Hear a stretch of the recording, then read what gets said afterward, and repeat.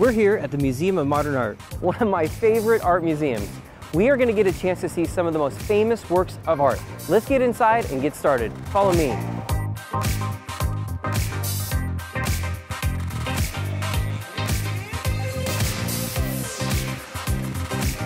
This episode is funded by the Glick Fund and the Crystal DeHaan Family Foundation, who inspire philanthropy and creativity.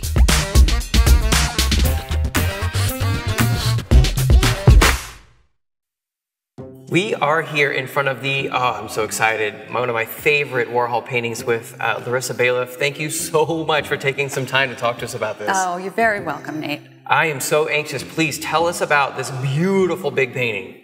Well, in some ways it speaks for itself, right? This large painting that is suffused with gold and speaks to the notion of celebrity. So this was made in 1962. It's his first Marilyn, and it was made shortly after she died. So we're at the beginning of what we would call the pop art movement. That wasn't even full-blown at this point. This idea of pop art that draws on consumer goods, mass media, and popular culture. Yeah. Just the things that Andy Warhol was really interested in. How would he actually apply that paint? I mean, what am I looking at when I look at the Marilyn part of this? Right, so he's covered the surface with the gold first, so that completely covered the surface and painted that. And then he's used a process called silk screen.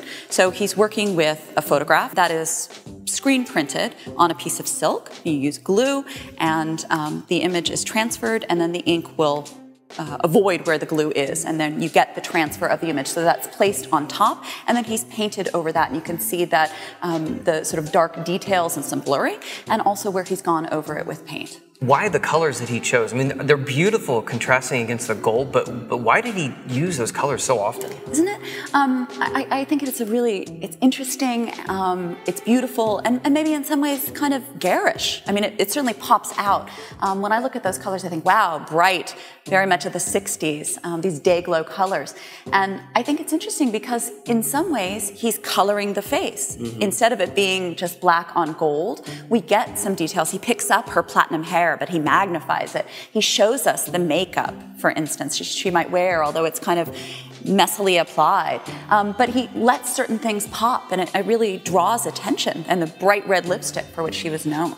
Oh yeah, and I mean, the more I look at it, it seems like it's in a way a shrine almost to her, or kind of a memorial. Absolutely. I mean, knowing that, you know, she's just passed away, and he's honoring her, he's celebrating her in this portrait, and she's surrounded in gold, right? He grew up going to church, and often in church we find something we call icons. The idea of painted saints sort of floating in paintings, often in some churches with a gold background. So he's enshrined her, as you say, the kind of face in the center there. Since he was using a method that could be, like you said, repeated, yeah. I mean, how did the art world take, we've got a graphic designer moving into this realm of like painter, so. Right. Well, it's so very interesting. And what about a graphic designer, you know, not only moving into fine art, but using a film still, then silk screening it.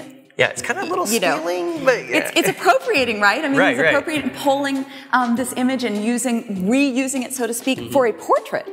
Right? I mean, what is the notion of a portrait? A one-off. And here, this is something you can potentially mass reproduce. And in fact, he would go on to make many portraits of Marilyn and other icons or celebrities where he would repeat it over and over again. So we've got a lot of issues going on. But to your question of how did the art world receive this, it was a little iffy at first. At first, people said, that's your field. You're a commercial artist. Why don't you just stay in that?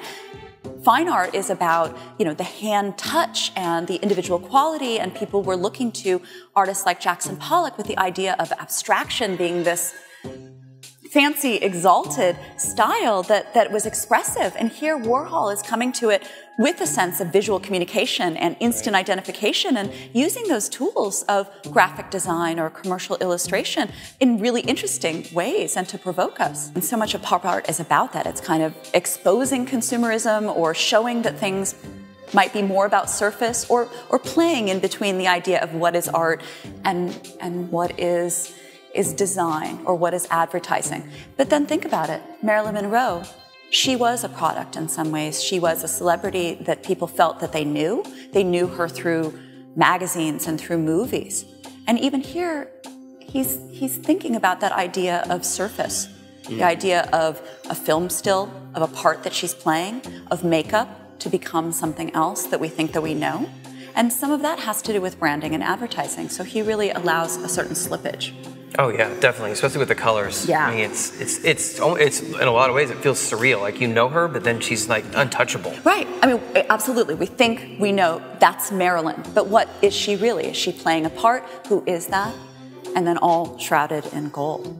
And I want us also to think about the way he's used that silkscreen in the center with that kind of roughness to it, the not polished image there. Yeah, it's almost got kind of a bleed through of this like black. It's just not. Yeah, it's like he said. I didn't know he could have made it crisp. He really could. But it was so on the one hand, we have this instantly recognizable. Then we have this kind of blurriness, maybe kind of keeping us a little at distance, or maybe it's like a fade out. Here she is, a golden goddess of the silver screen.